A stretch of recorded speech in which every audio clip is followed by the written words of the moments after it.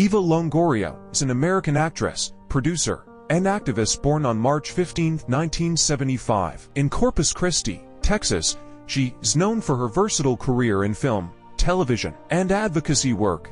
Longoria gained widespread recognition for her role as Gabrielle Solis in the popular TV series Desperate Housewives 2004-2012. Her performance earned her critical acclaim and numerous award nominations. Beyond her acting career, Longoria has been involved in producing and directing various projects. She is also a prominent activist, advocating for Latino and women's rights. She co-founded the Eva Longoria Foundation, dedicated to empowering Latinas through education and entrepreneurship. In addition to her philanthropic work, Longoria has appeared in a variety of films, including Over Her Dead Body 2008, The Sentinel 2006, and Dora and the Lost City of Gold 2019.